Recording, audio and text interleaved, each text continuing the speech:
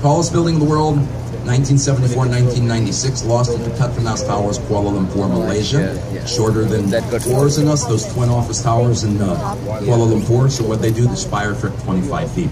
By the way, my Toronto group, you know, your CN Tower in Toronto is in a separate category. They don't call it a building because of how it comes out of a post. They consider that CN Tower in Toronto as a structure. That's a whole nother level.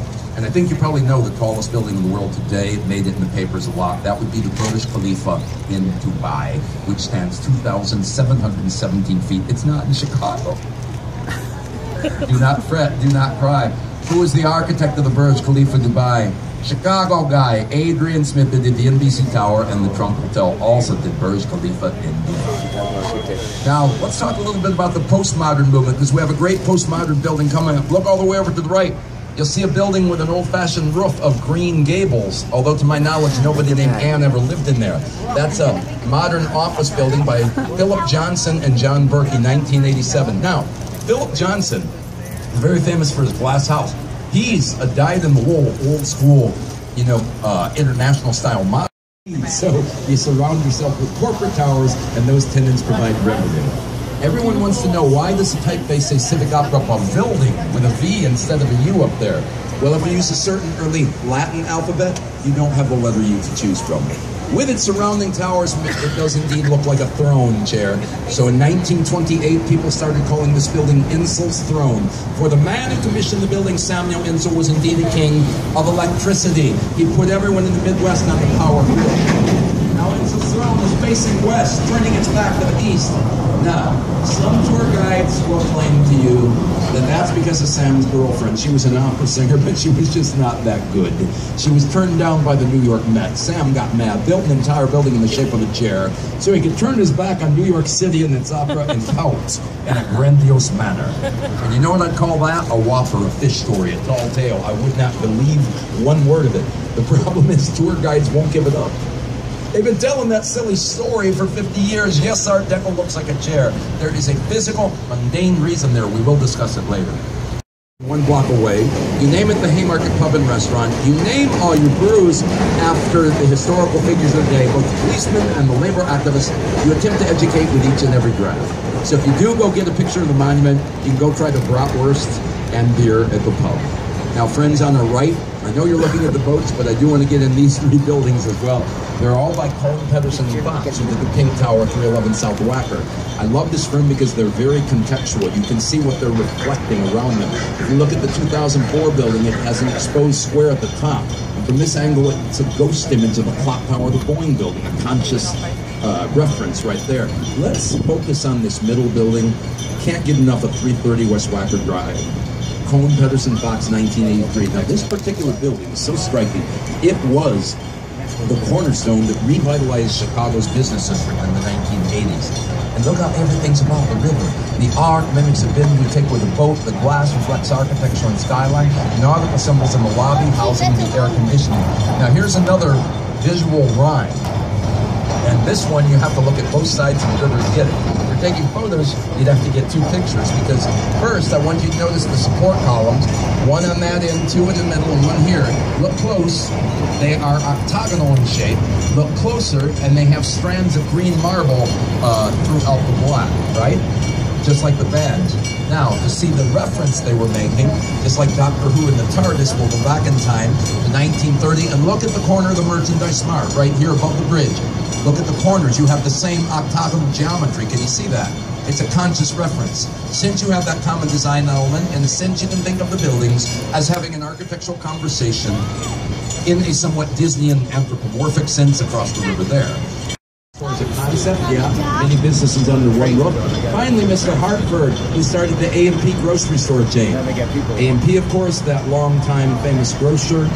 Not to mention being the name of the short story set in an A&P, which, by the way, is one of the best examples of a short story you can read and study, A&P by the writer John Updike. And I do want to talk a little bit about the roadway that went in Wacker Drive. Burnham conceived it. Oh, by the way, the seating just went in 2 weeks ago. This is this Riverwalk idea, what we're trying to do.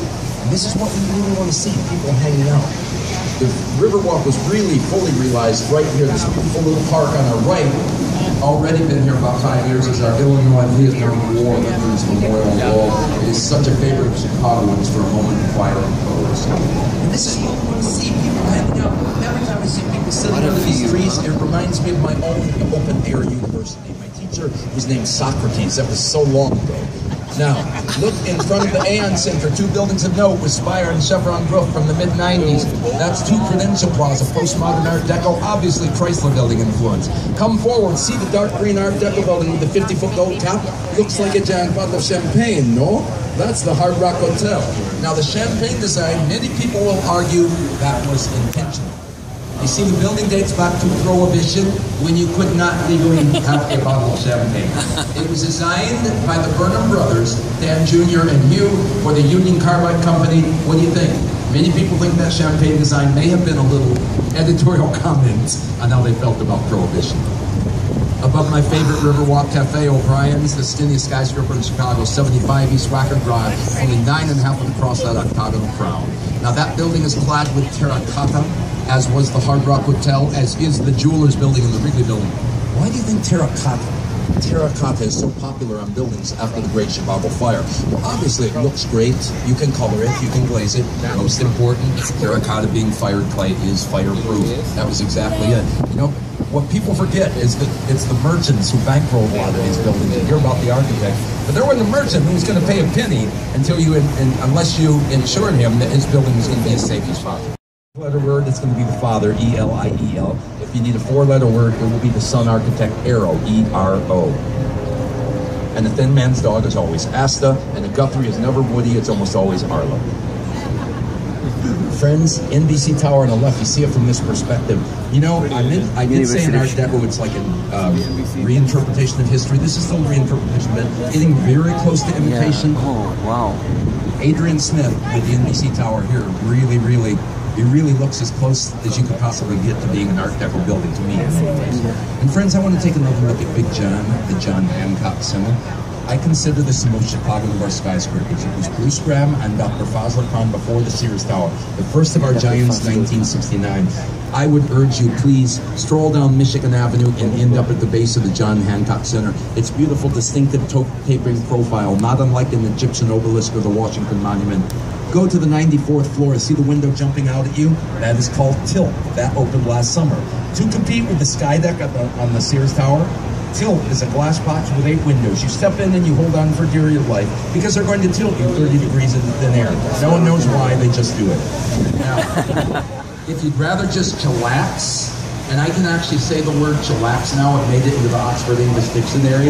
If you want to relax, go up to the 95th floor restaurant and lounge. It is family friendly, called the Signature Room, where the best view of the entire lakefront of Chicago is a floor-to-ceiling window located only inside the ladies' restroom.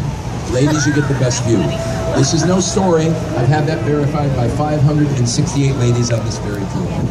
And on our right, friends, we're passing Illinois Center, a huge air rights project Mies van der started above the former Illinois Central Monday morning rail yards.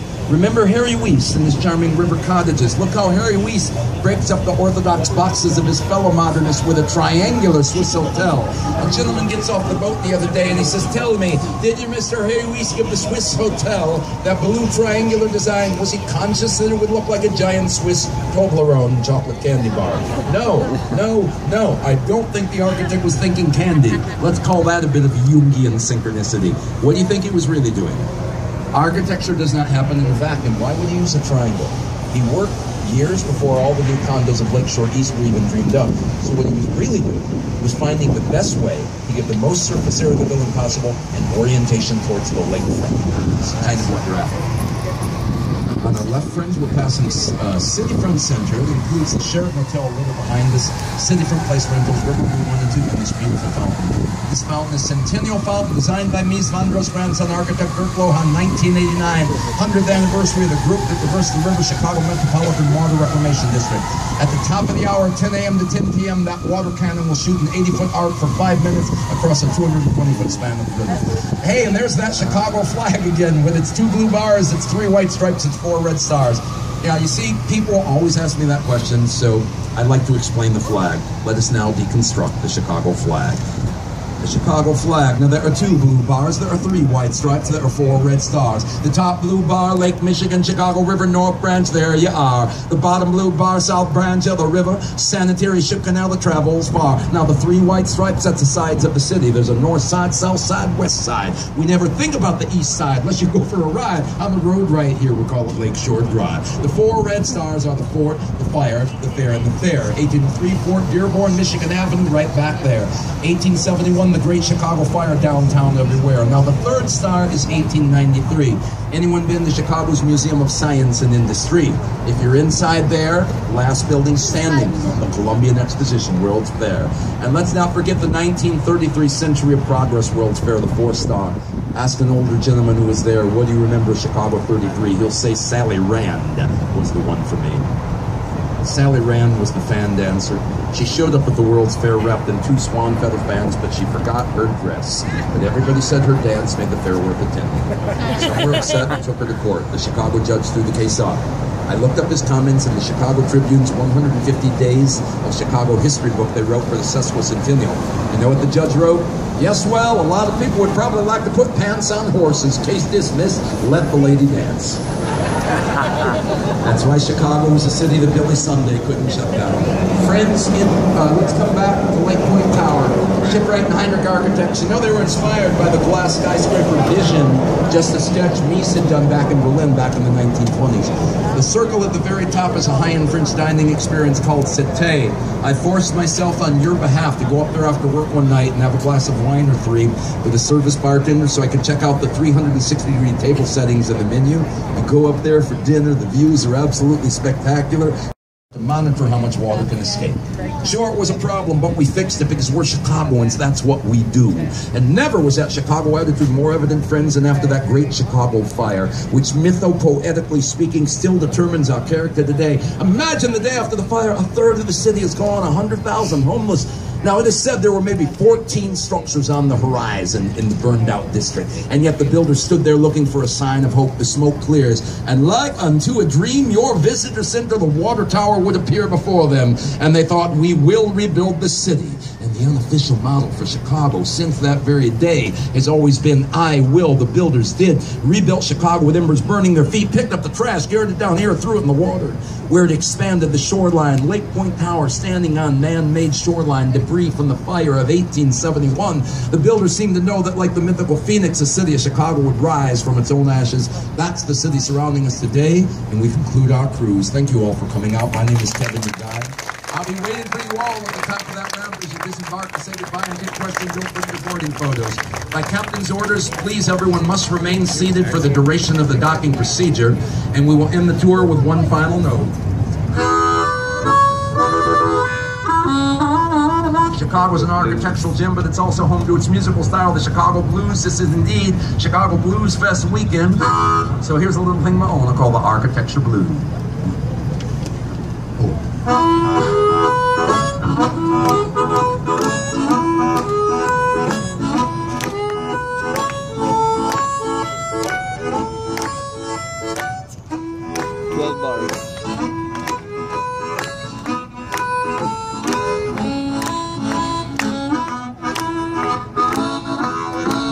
Well, I'm going to Chicago, said, baby, don't you wanna go? Well, I'm going to Chicago, said, baby, don't you wanna go? They had a great big fire, but we're gonna rebuild it, you know. Now they got a river, but the river, she runs uphill. I said, Chicago River, but the river runs uphill, wrong direction. Well, let's go to the city where the motto is I will.